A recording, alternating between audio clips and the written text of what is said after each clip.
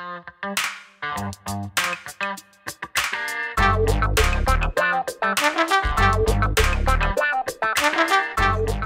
guys, welcome to this edition of Let's Be Blunt with Montel. And I'm so excited to talk to the guests I have today because my guests today are both disabled veterans suffering from service-related PTSD. Cannabis has been a lifesaver for them both in managing their PTSD, which in turn prompted them to focus their careers on sharing that gift with as many others as they possibly could who might need it.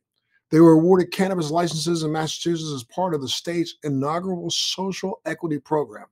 Freshly baked co-founders Philip Smith and Jenny Roseman, thanks so much for being a part of Let's Be Blunt with Montel today. Hey, Montel, how you doing? Hi. Thanks for having us. No, absolutely. Thank you so much for being here. I mean, it's great to have you guys. You know, let's back up a little bit and give people a little bit of information about your backgrounds. Let's start talking a little bit about your military career. Jenny, I'm going to start with you. Let's start with you. What took you on a path to become an Air Force medic, right? Tell me a little bit about your service. Correct. I actually, not sure how I got here, but I signed on that dotted line when I was only 16 years old. And I left when I was 18. Delayed entry program? I did. Yes, sir. Yes, sir. So I was ready. And I served at Andrews Air Force Base in DC for most of my time in service, where on 9/11, I was a first responder at the Pentagon. Wow, and that's what helped set in some of that PTSD that you have, right? Yes, sir. Did you ever have anybody in your family serve in the military before you? I had some grandfathers, but no one I had ever met. I'm not sure exactly where my heart turned it on, but I was just kind of called to serve. Gotcha. Philip, how about you? Now, you were in the Marine Corps. I also served in the Marine Corps and the Navy, but I was in the Marine Corps. You were a sergeant in the Marine Corps, right? That's right. Semper Fi, Montel. Semper Fi, absolutely. I made it to 04 and E4 in both. You know, I was a E4 in the Marine Corps and 04 in the Navy. Tell me a little bit about your career. When, and how did it start? Yeah, sure. So, so let me just start with, my father is a veteran as well, Vietnam era. My grandfather is actually a Montford Pointer. And you're familiar with the Montford Pointers. Sure. One of the first African-American Marines to serve. They had to serve in Montford Point. They couldn't serve at Barrett Island because of segregation. So I do have kind of a lineage. So, growing up, the one thing that really didn't happen in my house, though, is that my father really didn't talk about the military. Because as you know, Vietnam was tough. Even my dad, who didn't serve in country, came home, he wasn't treated the greatest. So when I got into high school, I did a little bit of, I was a basketball player, actually. And I went to a community college over here, and I just felt like I needed something. I had some friends that had gone away, and I just said, I feel like I need something. So I went to the recruiter, and literally 2 weeks later, I left, signed up for the Marine Corps, and I was gone. Where'd you go to boot camp? I went to Parris Island. There you go, real family Marine, not a Marine. I knew he was going to say that. That's where I went also, and I'm also a Vietnam era vet. So go ahead, though. Yep, and thank you for your service. Absolutely. So after boot camp, I ended up going out to California, and I became, I ended up getting E5 in 3 years, which was pretty good for the Marine Corps. It was pretty good for the Marine Corps. I was definitely good to go. In 2003, I ended up going overseas to Iraq. I was a radio operator with the infantry, 1st Marine Division. 2800? Excuse me? 2800? 06. No, excuse me. Okay, got it. That's right. Don't worry. No, I was just for our listeners to know, I was just throwing out one of those. I think it was 2531 when you were in, but then mine was 06 something. I don't know. It's tough. Served the Marine Corps. I went to Iraq in 2003. When I came home, I started a construction company with my father. I had a family, so I got out, and things were tough though. They weren't great. I was barely holding on. It took me about 6 years to finally even get to the VA. Finally get some help, which I did, and the therapy is great, and I recommend it to anyone getting help on. I'm sure you would too, Montel. Whether we know we need it or not, I just feel like the VA is there and the help is there. Go get it. The medications weren't so great for me. So throughout the years, I've struggled. Same thing with Jenny, and 2018 we met, and it was a tough time in my life, and it was about around the time where I finally embraced cannabis as a medicine. I enjoyed it recreationally throughout the years, but everyone was telling me that it wasn't working. I even told the VA, and my doctors, to their credit, at least listened to me, but, didn't, encourage it, obviously. But when I finally embraced it as a medicine, I feel like that's when it changed my life. And, 2018 is when I met Jenny. And then, that's kind of how Freshly Baked was born. Well, let's back up again. I'm sorry to do this. I hate to take you both through, the trauma of your life, but, let's start with you again, Philip. I mean, you were in Iraq, you said? Yep. I was primary combat. Yeah, primary combat. So, I mean, what were some of the things that you faced and some of the memories that helped or that trigger your PTSD? Sure. So, just to start with, staying with the cannabis, falling asleep isn't an issue. It's staying asleep. And a lot of the dreams and recollections that I have, especially of, bodies, I feel like humans aren't meant to see those things. Especially a lot of, children, things like that. Those are the things that always run through my mind, especially when I got home, or those near chances where, this could have been the day, or like this is going to be the day. That firefight was, maybe the next one will be the last one. I had a few folks that I served with that were wounded, but nobody, everyone came home, thank God. I was a sergeant, so I had about 30 Marines under me, and everyone came home. But the images and, and I won't get into too many details about, certain things that happen, these split decisions that sometimes they never leave you.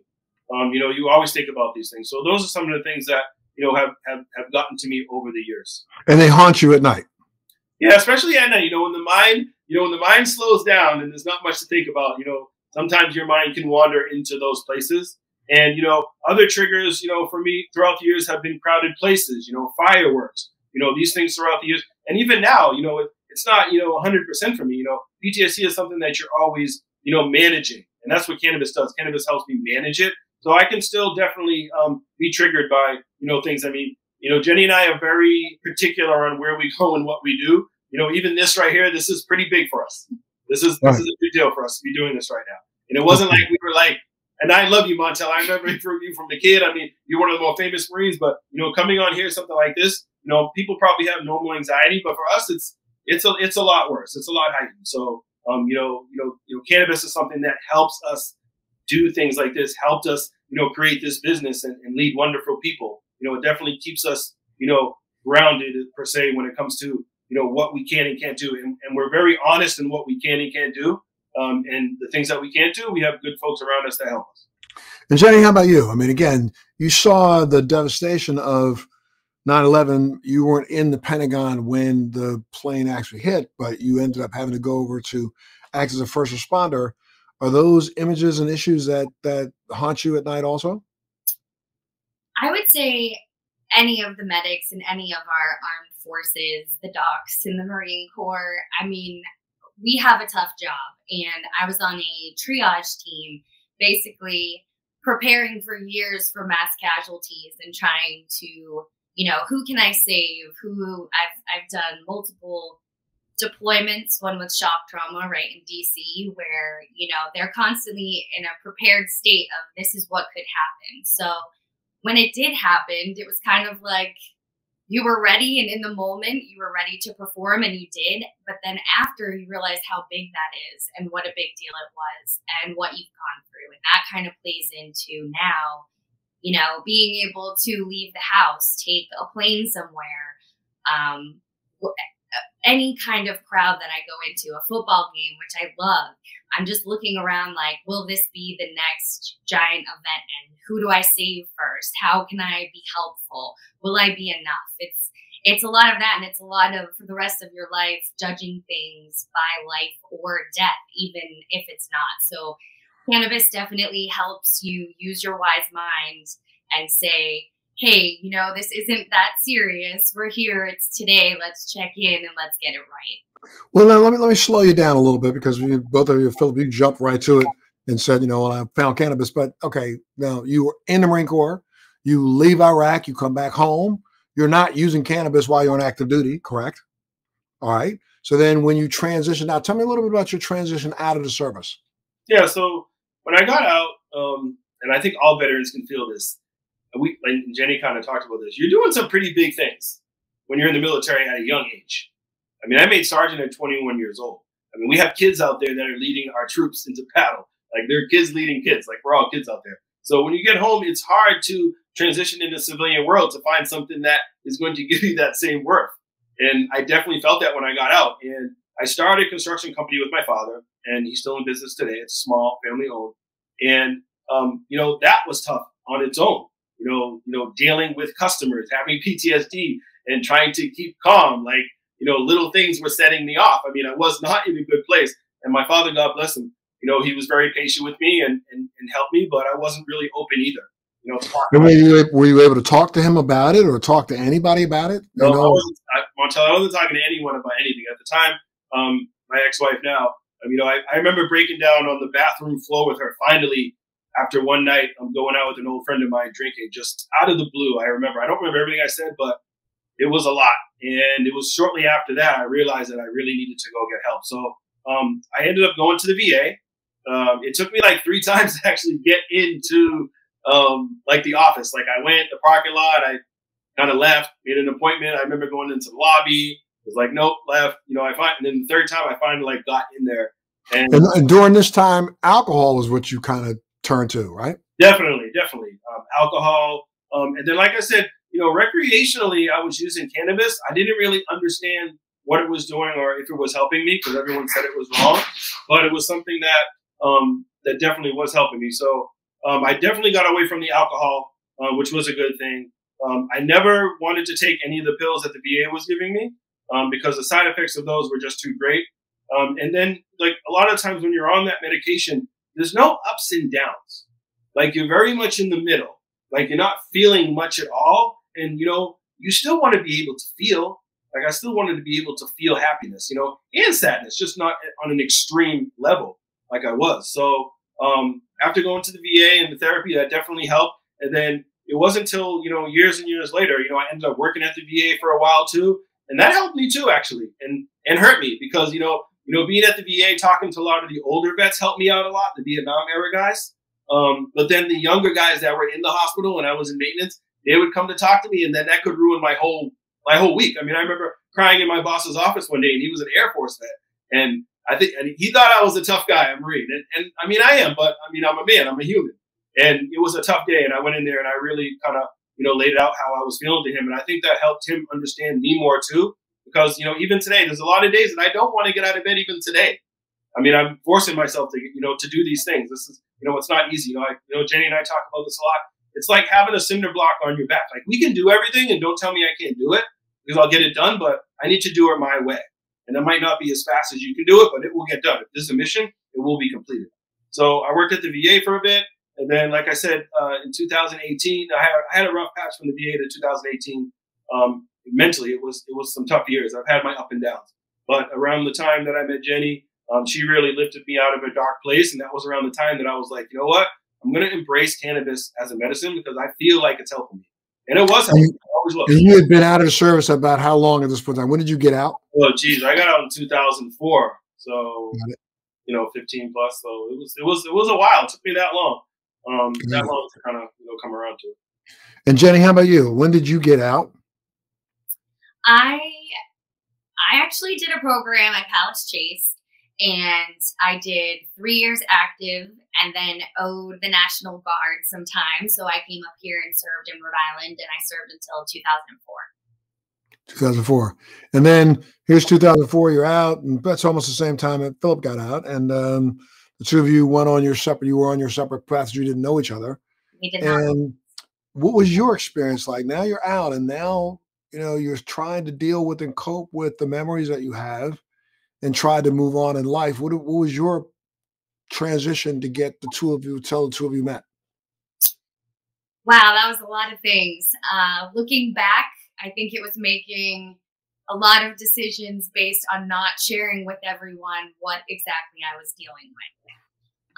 Had I opened up earlier, maybe I would have made some different decisions. Not all bad. Professionally, I've been quite successful, and I've led a very happy life. But taking as much time as I did to open up to others or admit that I was struggling when I wanted to be pretty tough, those were some hard times. And then eventually it's the breakdown that I think, everybody gets to at some point for some reason. And that was reaching out for help. And I had never had any experience with cannabis. When I did go to the VA to get help, I was very much a rule follower, and I felt like I was doing my best job by following the rules. And I tried all of the medications from the VA.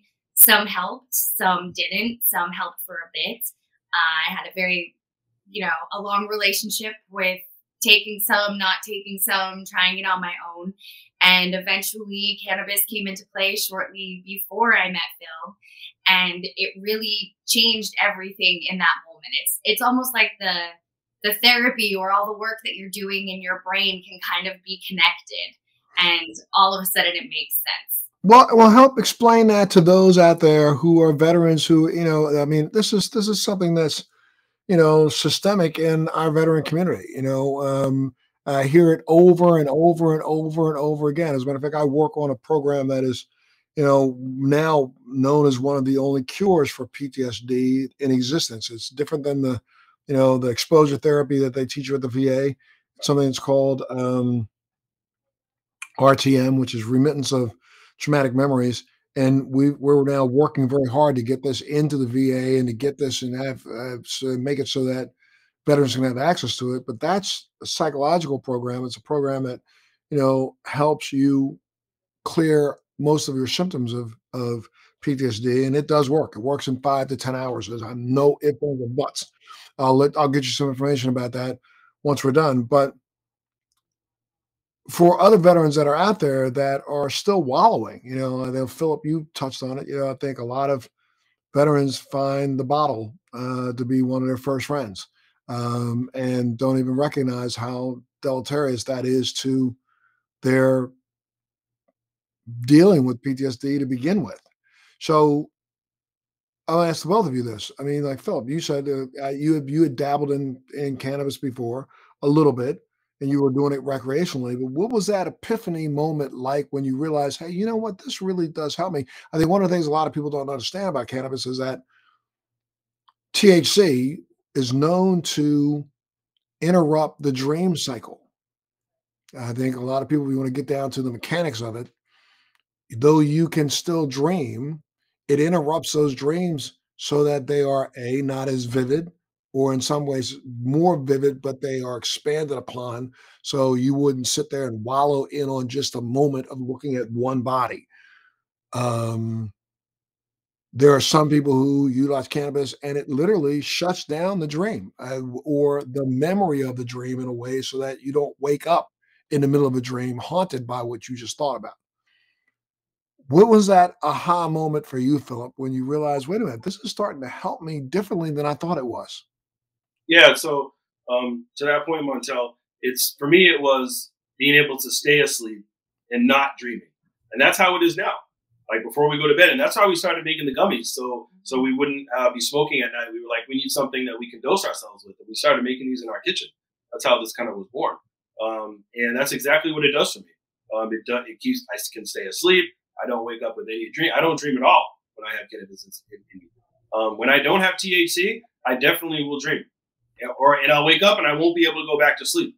And it's not just like military things, but, because, I'm just a lot more heightened to things. It's everyday life things can be really difficult for me to deal with that, Sure. I'm thinking about. So, that's what cannabis does for me. And then when it came to like going in public places, not being so stressed and having the anxiety to get out the house. Like I said, there were, when I used to go to fireworks, all the time. My uncle used to have these fireworks shows and I would go and it would be awful for me. And no one ever knew. No one ever knew how bad it was for me, but the family wanted to go. So I went, but it was horrible. When I was on cannabis again, it just wasn't that bad. It wasn't so jerky. It wasn't so what's going on. It just could relax me. And that's how I felt like I was before the trauma. I felt like I was very much more a relaxed person and not on guard so much. And was it an epiphany when you recognized, oh, wow, wait a minute, the reason why I'm not getting so riled up is because of smoking? Yeah, I don't think it was like a boom one time. I think it was a body of work throughout the years and focusing on the medication at the VA and wondering why it wasn't working. And then when I was smoking, thinking about it, and I think it just kind of like, finally, I remember it was kind of like the end of 2017 and things were rough for me then. And I had stopped smoking for a bit, completely stopped. And went back to the VA, got these pills, and I was like, what is going on? I was like, I felt like everything was okay when I was smoking. Everyone's telling me that it's not, but I felt like I felt okay. And I had this kind of like this battle back and forth with myself on like, okay, when you do have THC in you, is it you or is it not you? Like, is it you or is it? Like, everyone's telling you that it's not, but is it you or is it not? And I finally was like, that is me. That's how I want to feel. I know what alcohol did to me, like physically too, and mentally. So I knew that wasn't the same. So it was kind of like that body of work to get there to be like, okay, like I'm going to go back. And I did. And I haven't gone back since. And how about you, Jenny? Was it the same kind of thing? I mean, you said that you did not utilize cannabis at all. And then all of a sudden, what was that first experience like and how did you get started? I started very low and slow with edibles from a friend. I didn't feel like I got the big effect that everyone had been talking about initially at the beginning until flower. And then it was like that day basically changed my life. And I was like, this plant is magical. In what way? In what way? Explain it. Because again, I got a lot of veterans that watch this podcast, and they need to be kind of just filled with the information that they need to be able to say, oh, that's kind of like me. So when you tried flower for the first time, you went, oh, that's it. What? How was that experience? Explain that to me. Ooh, I have trouble with my memory with PTSD. That's a big one for me. I have the bad things super close that you can see, like you talked about, but the other stuff kind of goes away. And flower made it all kind of come back, like almost like your brain is reconnecting the way it did before trauma. So it's almost like getting all of those good feelings and good vibes and all of the good stuff where you remember what it's like to feel everything again or remember things in not a scary way. And then when I realized taking it before going to sleep wouldn't make me immediately, every time I fell asleep, I would first feel like I was falling down a huge hole, and I would wake myself up and I needed the TV on and I was torturing myself and not falling asleep until 3 a.m. and getting up and just go because it's easier to go than to think about all of the things. And cannabis changed all of that. It helped me slow down and sort things out, and the anxiety behind everything becoming a 10 wasn't a 10 anymore. It was there and I could feel it, but I could more easily process it in a way of someone who was wise to what was going on, if that makes sense. It does. And, now, I mean, so again, the two of you didn't know each other at that time, right? No. So let's talk about how you met. Sure. Well, as grown-ups here, being older and finding people, we found each other as veterans and we started a friendship, and that friendship turned into, hey, wait a minute, this person is an amazing human, which turned into, hey, we should do this business together and we should crush it. And again, now you're rolling through that, leaving out a little bit of the detail. I mean, who suggested first? You know what? I mean, so we ought to share this knowledge that we have gained with others. Who came up with that idea? So we were just smoking on the couch in 2018 together, enjoying each other. I love this woman very much, and we started talking about how, and this is something that we bonded on, how cannabis was helping us. And it was during one of those conversations that we said, maybe we have something here. So, we had some gummies that we had made for us to go to sleep, but we had a woman living next door that was having serious pain in her head and she couldn't sleep as well. And we gave her some, and that literally changed her life. Mm-hmm. That woman was like, oh my God, this is crazy. She had never, even thought about trying cannabis. So we were like, whoa, like there's other people that can be helped by this. And we started giving them to friends and family and other veterans that we're obviously friends with. And everyone was like, these are helping me. Like, this is what you guys have been doing. We're like, yeah, like this is serious. They were like, wow, like you guys have something here. So for us, access was important. So we started Freshly Baked to bring access to the plant and to talk. Like every time we talk, we feel like we're opening doors for another veteran to at least have access to try this. It's not going to work for everybody. And I want that to be clear. Just like the VA, like those pills, some of those pills are working just fine for folks. And that's okay. But having the option and the access to try it, that's what we need. But now, I mean, it's one thing to have a conversation on the couch. It's another thing to start writing up, filling out the paperwork, and trying to pursue a license. So let's go through that as process. So, how long did it take you to apply, and what was that whole process like for the two of you? Well, before we go into the serious part of this, I'd like to say that Bill is quite humble. And he had been looking at these regulations and waiting for this to become an industry that he could be a part of for some time. So definitely his marine foresight there. After that, you want to take that? Yeah, she's right. I mean, it wasn't like I was just like, hey, like today we're going to do this. I mean, it's something that I always told myself, like that would be something I would love to get into. At the time, it wasn't motivated by PTSD and access though, like it was. Like that's really what the motivation was behind it. Listen, some people say this is nearly impossible, and it damn well is. I mean, especially for a Black-owned, female-owned, small social equity company like we are. I mean, funding is near impossible for everyone. You just imagine what it's like for us. So it took a lot of work to try to get here. It took us 3 years to actually get operational. That's how long the whole process took. Not just because there's a lot of red tape, not only in the state, but we had to lobby local municipalities. The local side took a little bit longer, but we've been supported here. So it definitely wasn't easy. I would say the moment where it kind of became super real for us was Phil had found this fancy lawyer that we still use up in Boston. It was fancy to us. And we went up there for the day, which is very difficult for me to do, to go up to Boston. And we were in this big fancy building on this high floor. And I took a picture out the window and we sat down and we were like, we're going to have a meeting and see if this can really happen. And we talked to them for quite some time. And at the end, we were like, so when is there a no? And the lawyer was like, there is no. They just come back and they say you have to change this. And we looked at each other and we were like, wait, this isn't like the government. Like you can just keep trying. They're not just going to say no. And they were like, yeah, whatever you want to do. And we went home that day and we were like, this is it. We can do this.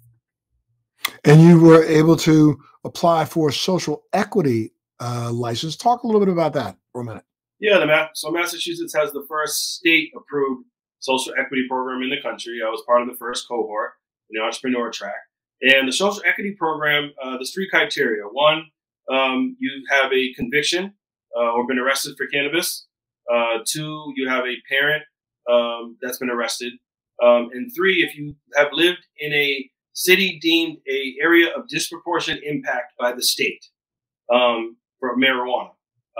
And I qualified for 2 of those. I come from Taunton, Massachusetts, which is a disproportionately impacted community by the war on drugs. And I was also arrested before I went to the Marine Corps. At 17, I was arrested here.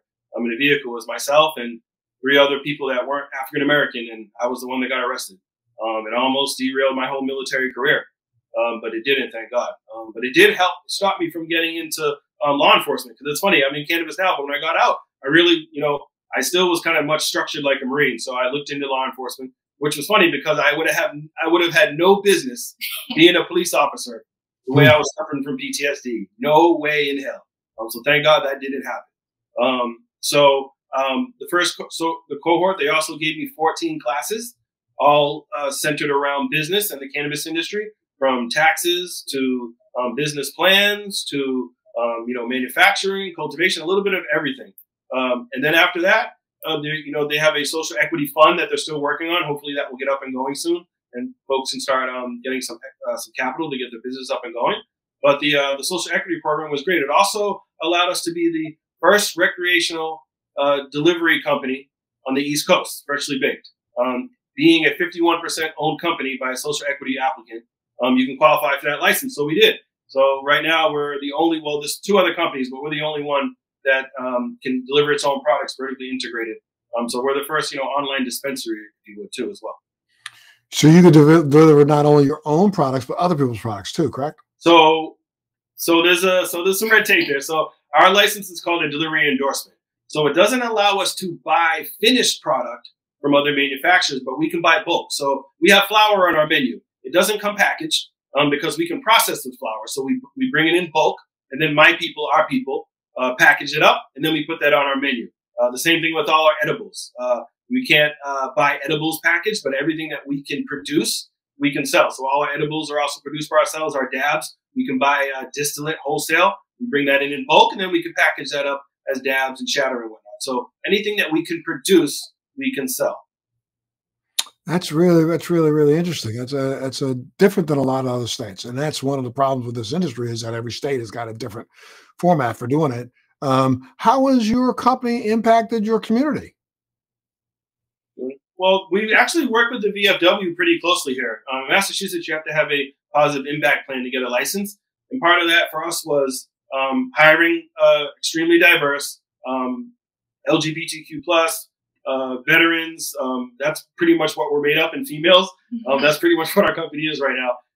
And then with the VFW, volunteer work, donating monetary donations to the VFW, supporting them, trying to reach out to folks in our community. We have a few other local places that we want to work with. If we had more capital and money, volunteer work too is tough because, there's a lot going on. Even a day for a small company without capital can be devastating. So we try to balance our monetary donations when we have it with our volunteer work. So it's super important to us. And as Freshly Baked grows, those initiatives will grow as well. So right now you have your own brand of products that you actually produce and put in the marketplace, right? Yep, Freshly Baked Company. It's the hottest brand in Massachusetts right now. That Moon Man, where is he? Right? He's somewhere. There, he's flying around all over. We're at half the dispensaries in the state, which is great. We just hit $1 million in revenue last month, which is outstanding. We've only been operational for about 8 months, so we are doing well. We'd be doing a lot better if we had more capital, if we were highly funded, like a lot of the big operators here. We could scale the business a lot faster, but we're bootstrapping it, and we're doing well. And like I said, the first recreational home delivery company on the East Coast, which was huge. That was a huge accomplishment. That's something that we wanted to accomplish, and we got it done. And Southern Massachusetts, people are enjoying that product right to their doors. And what's next? What's the future look like? What kind of goals do you have for the future of the business? Oh my goodness, so many. We're fortunate enough with our license type where social consumption will be on the table eventually, where we could set up a cafe or a restaurant where people can go and partake.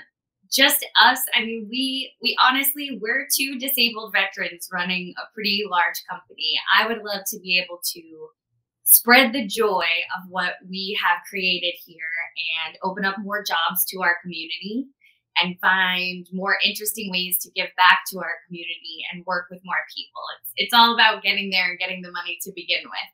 Yep, we actually have under the micro license. There are many things you can do. You can cultivate, which we have a cultivation license, and we have a space. We're going to start raising money for that soon. So we do have that license. We have a manufacturing license up and going. We have our home delivery license up and going. Jenny mentioned the social consumption license, which is hot right now, like in LA. That's something that's going to be starting here soon, which we can exclusively do, just like home delivery. But we're also in New York State right now. I reached out to the Cannabis Control Board there. I'm trying to give them my feedback on the social equity program and how that could relate to New York so they could kind of get it right. I think Massachusetts, the CCC did a great job, but it's always can be done better. And I think that's what they're hoping for. So we're also in New York State, and we're hoping to spread the Freshly Baked brand there. We're actually in a lot of dispensaries on the border of New York and Massachusetts. So like the Freshly Baked brand in Moon Man is already in New York. A lot of people come over to get it. So it just seemed like it was the next step. Yeah, now, but now if you do open in New York, you're going to have to do all production in New York for New York sales, right, supposedly? Yep. It will just be a manufacturing facility, and that would be just for New York until it's federally legal. Like, Montel, we can't cross any borders. So that would just be for New York. So that would just be manufacturing over there. And we have a lot of partners that are there that also operate here in Mass. A lot of larger dispensaries that are looking for us. Large dispensaries are looking for your product on their shelves? Yes, definitely. Yep. A lot of larger companies who are here, multi-state operators. We'll be a multi-state operator. It's crazy to say that if we open up there, we'd be a multi-state operator because we are still just a small mom and pop. We are at the end of the day 2 disabled veterans that decided to make this crazy company. And I think people can respect and understand how difficult it is and appreciate where we came from and who we are when we're asking them, and along this journey, there have been some bumps, and there have been a lot of these other companies who have supported us. And when we've reached out and asked for help, whether that's, hey, we're trying to get rid of these gummies, we're trying to do big things, people are happy to help, and we're happy to help them back. Yeah, yeah. Now, I mean, you're in a good position to talk about what do you think the future holds for our industry? I mean, you just said hopefully there'll be some sort of federal legislation. I don't think that's going to happen anytime soon. And I also believe that, I was just having a conversation earlier today with someone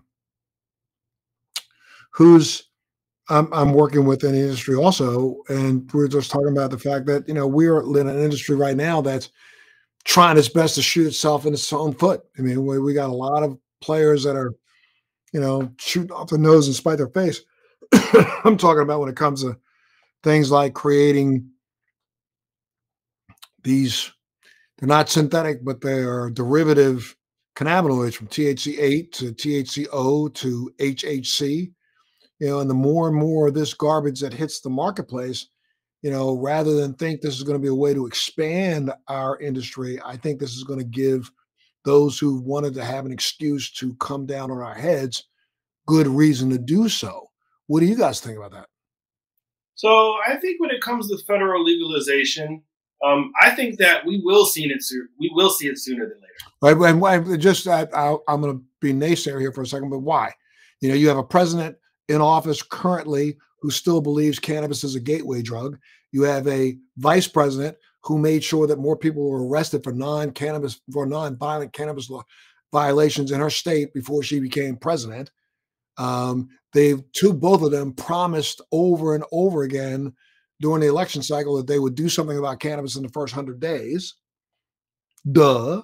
And until Uday and Kusei get an opportunity to put their hands in his business, I don't think you can ever rely on Donald Trump. So why do you think that the Fed's going to do something? And even take a look at McConnell, who pushed as hard as he could to make sure his state of Kentucky got hemp right.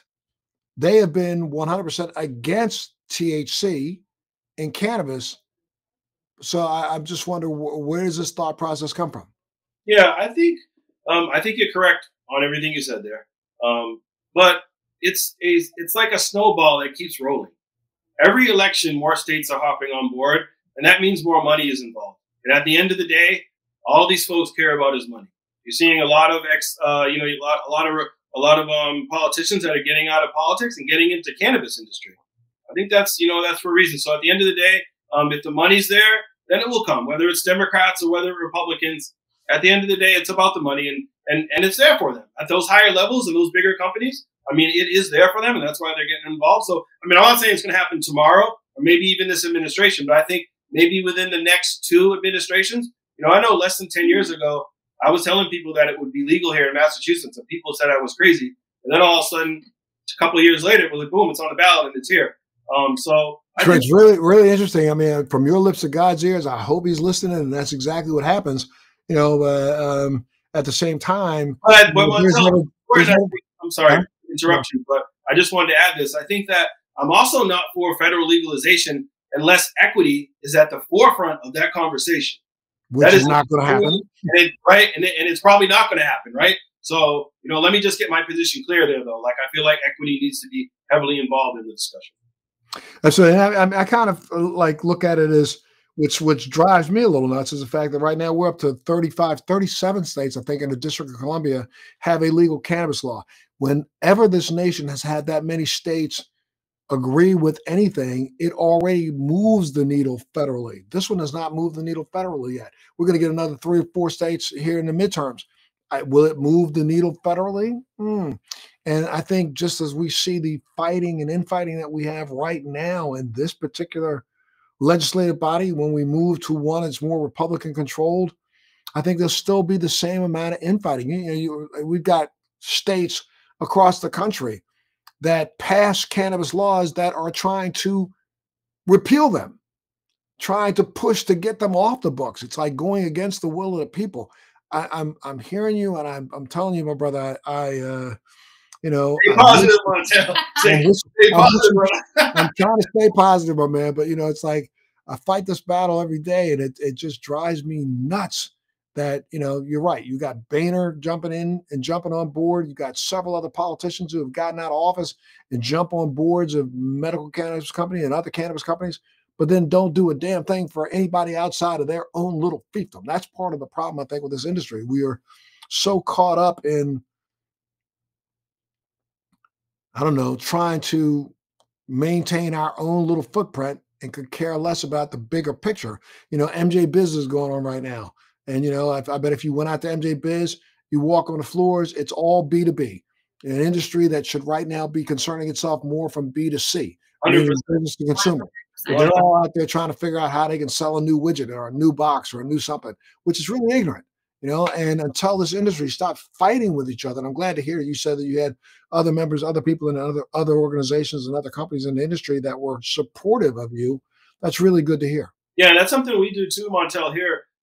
We're all about reaching out and bringing folks with us. And we have a lot of partners that we're working with right now that don't have licenses in the cannabis space, but maybe we're doing something at home and they wanted to get into the space, like mom and pops. We have a woman in her 70s, Kathleen Bellici, that wants to make biscottis. We're helping her out. I've offered it to everybody. We have another gentleman that we're bringing on to do a vape line that has been doing them kind of in the gray market. It's very tough to get into. So trying to help folks get in and giving them a little more than what we had. Because again, you're right. Like we have good partners, but there's a lot of lip service out there too. Oh. We've gotten a lot of lip service from people that I was like, wow. Like when I was struggling, calling up, begging, and just being like, no, we don't want to help you. Like, you can't buy a box of $500 worth of these gummies just to help me out. Nope, can't do it. So a lot of times when it comes to business, it is straight and cut and dry. And we're not like that at Freshly Baked. Anyone that wants a chance, we're willing to work with you, bring you in, help you build up your brand. I'm not trying to control people. We're really trying to support the culture.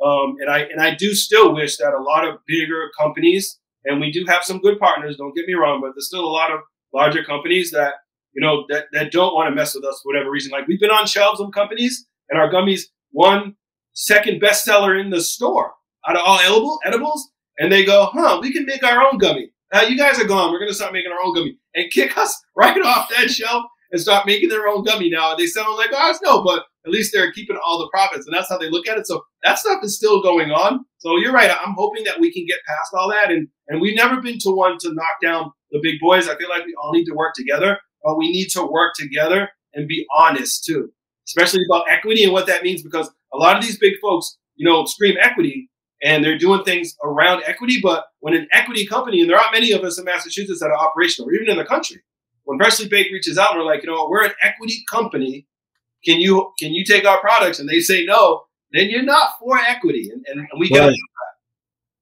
that. No, go ahead. No, I was just saying that's exactly what we get a lot of. The lip service. We want to support equity, and when an actual equity company, and again, there aren't many of us. So when you get caught off guard and one actually reaches out, it's like, wait a second. Oh, we actually have to help them now? A lot of times it's a no. So yeah, it's crazy. It's crazy. But, hopefully these things will start to change here in the next, so put your crystal ball on. What do you think is going to happen in the next year, next two? So I don't know about federally. We've kind of addressed that. We'll see what happens there. But I can speak to Massachusetts. Right now, on the equity side, we have the delivery operators all coming online, and they're all equity applicants. They're females, they're veterans, they're minority owned. I'm going to throw this out there right now. There are some amazing young, especially African-American leaders of these companies right now that need capital and need help. They don't have friends to reach out to. They don't have big venture capital firms. How many times have we been turned down? We stopped talking to VCs because either they wanted the whole company or they didn't think that we could get the job done. And you know what? We got it done. Everything we said we were going to do, we got it done, because we got a mission. We're going to complete it. So in Massachusetts, you're going to see equity and delivery start to take the forefront. Dispensaries won't get hit. I mean, there's plenty of for everybody. The black market is still here too. But in Massachusetts, you're going to start to see the licenses turn around. If you look on the portal right now, there are more, I believe, finally, more equity licenses in the queue than medical operators, which is fantastic. And that's what we wanted to get to. So you're going to start seeing more small mom and pops like us, because folks like us are going to reach back with capital, and we're going to start helping these guys out too and making sure the industry stays diverse. So that's what you're going to see. You're going to see more diversity in Massachusetts. That's excellent. Anything else you want to add? Yes. Just thank you again, Montel. Just off subject here. Growing up, my mother loved you. Like Montel was like, you were in the house. Like, everyone knows Montel. So when you guys reached out, it was humbling just to know that you knew who we were and that you were willing to speak with us. So thank you. No, absolutely. And if people want to get more information about you, your company, where do they go? Yeah, please, you can visit freshlybakedcompany.com and check us out right on there. It's a wholesale page, but for delivery, you can go right on our menu and check out the menu that we have.